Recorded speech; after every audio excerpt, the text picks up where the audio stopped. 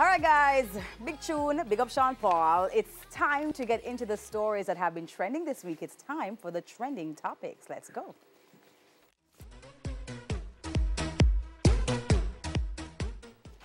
All right, guys, so first up, Netflix stocks plummet. $50 billion wiped off Netflix's value as subscribers quit. So shares in Netflix have slumped by 35% after it revealed a sharp drop in subscribers and warned millions more are set to quit the streaming service. It wiped more than $50 billion off the firm's market value as experts warned it faced a struggle to get back on track.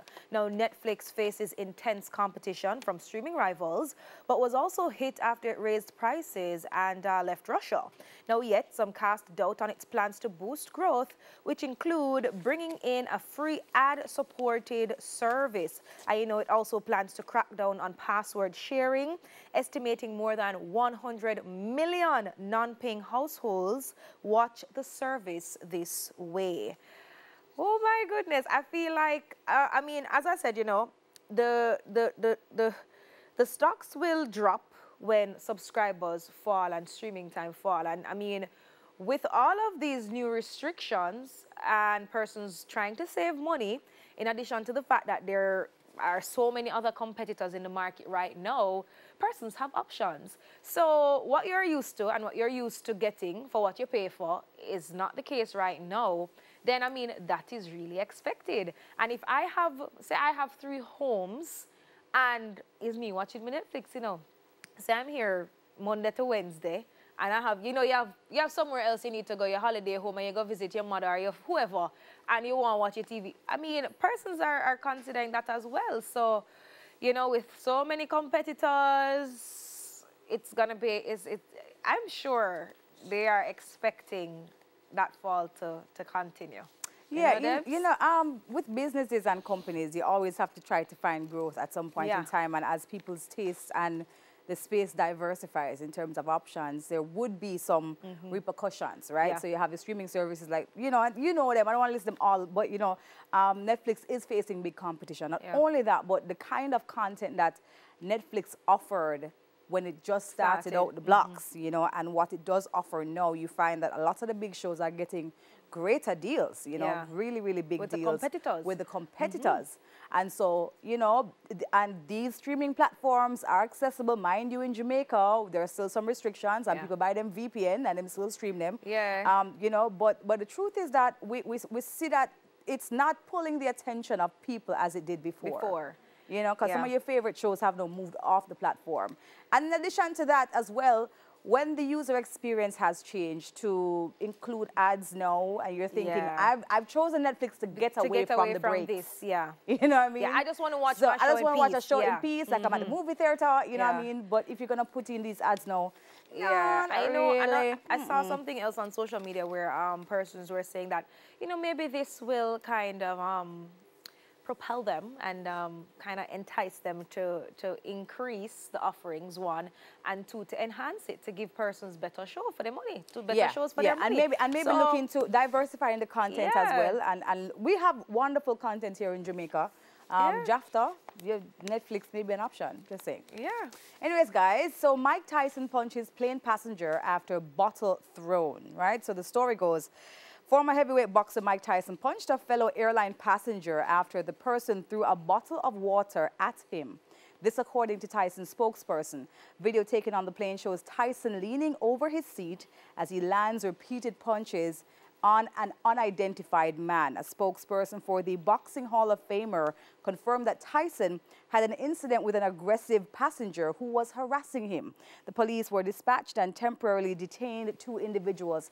And there has been a lot of reports about what happened on that flight, that, you know, at first the person came up to Mike Tyson, he greeted him. You know, we're no celebrity in airline, you know, the airport, so you see the person, hi, how you doing? They said Mike was friendly, but the person persisted. Can I get a picture? Can I get a picture? Can I get a picture? You know, and then we understand, Talia, that sometimes you're just not you're popular, but you're still human. And sometimes you just don't want to be harassed by nobody. And we understand that Mike Tyson is not the kind of person to harass.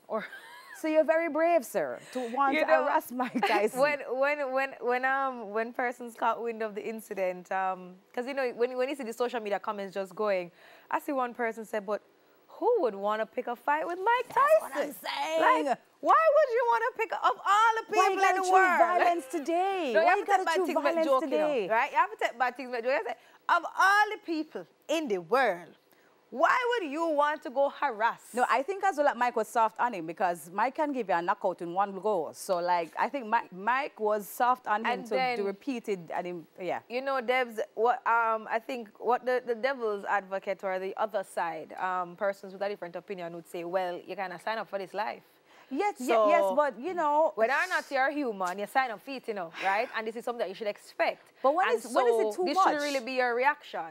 When is it too much? You know, right. Where should you cross the line? Where should you cross the line and they say, boy, you know, it's a little bit too much. You know what I mean? So if you see people, especially through the airport, sometimes you don't want to be stopped or in your privacy jet lag is serious, invaded. You don't know what the person is going through that day. If you say hi, stop.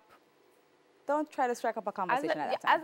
As I can play the person on the other side, you stand up first, you know. So you should expect that a lot of persons going to want to come, they're going to want to greet you, they're going to want to take a lot of pictures, but yet still people should be mindful. Yeah. If you're so much of my fan and a supporter, you really should be mindful that, hey, maybe I'm not having the best day today. This is what I want to know, Tala. I don't know the law as much as probably you do, right? But I want to understand, okay, fine.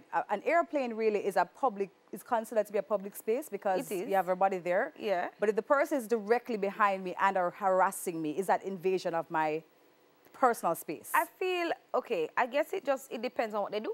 Yeah. It really depends on what they do. So if they're tapping him, then of course, you know, it would probably be considered something like that. Okay. But I guess it just depends on what they do, you know. So don't touch me, because if you don't touch me, that's what Debbie said, don't touch me. Touch it. No, don't do that. Nope. All right, like guys. Carl Timber, but not touch it, yeah? You don't touch Mike Tyson. Yeah. Don't touch Mike Tyson. If Debbie said don't touch her, just imagine what Mike did say. All right, guys, next up, Shaggy covers Sinatra. Yes. International recording artist Shaggy pays tribute to Sinatra on his forthcoming project titled Come Fly With Me, the Sinatra songbook in a reggae style. Now, the 11-track set, which was produced by Sting, is set for release on May 25. Shaggy and 17-time Grammy winner Sting first collaborated on the chart-topping 44876 album in 2018. Of course, you know, Shaggy, I think Shaggy really enjoys working with Sting. And when he spoke about this new project, he's saying, look, it is always such a great pleasure to work with Sting. You know, they have such great chemistry, they get along extremely well, and they produce good music. So, of course, you know, when they team up again, it's just going to be greatness. You know, and Sting actually shared how the idea came about. You know, they were just vibing, and then voila. Yeah, but magic. It's so interesting when we see these collaborations happen and we see how fantastic they sound when it's finished and the finished product and how well it does, not only here, but, you know, just on the global scene and the global impact that it has. It just goes to show that, I mean, music is limitless. Yeah. And it's not a genre thing, but it's always about partnership and meeting up and just vibing and making magic happen. Yeah, I think one of the good things as well is that after the Grammys was announced this year, and we all remember what happened, you know, Shaggy announced that he was going to do this collaboration with Sting, and I think maybe the Grammys for next year may fall back in the hands of a Jamaican. Yeah, maybe. So we'll see. We'll see. Yeah, we'll see. All right, guys, so Johnny Depp, child, and Heard face off in court. So, actor Johnny Depp, who we love so much on Pirates of the Caribbean, is currently involved in a heated defamation trial against his ex-wife Amber Heard. Now, Depp is suing his ex-wife Amber for $50 million for describing herself as a public figure representing domestic abuse in a 2018 Washington Post opinion piece. Now that, oh God, she laid some allegations against him, right? That made, of course, the couple divorced in 2016, about which they had each promised to remain silent, right? And in Depp's view, the public characterization could not go unchallenged. But after Depp lost a similar case in London in 2020, his public reputation and career are in tatters. He has not appeared in a major film since Fantastic Beasts, The Crimes of Grindelwald back in 2018, and we have not seen another Pirates of the Caribbean, right? Hearing the, you know, the case and the testimonies being given,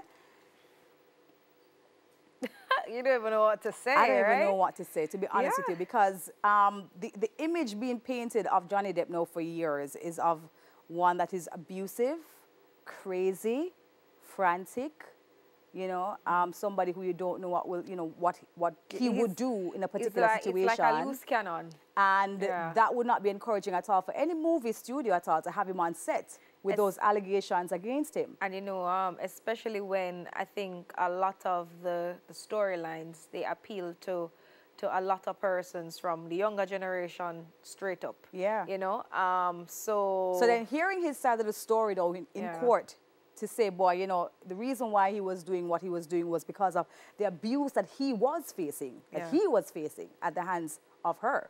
Oh. You know, and hearing what happened with, you know, how she kind of twisted some things. Crazy. Well, it's almost like it's a movie unto itself. Yeah. You know, some of the things we can't speak about here because it's morning TV, etc. So we have to just kind of skirt around some things. But it is alarming to find out that there are people like that in the world. You know, Debbie, I think, as I would say, the plot thickens. So we'll see if eventually, if after all is said and done, if he will actually get a movie about this. We'll see. I think so. Let's see. Well, guys, Weekend Smile continues right after the break. Don't go anywhere.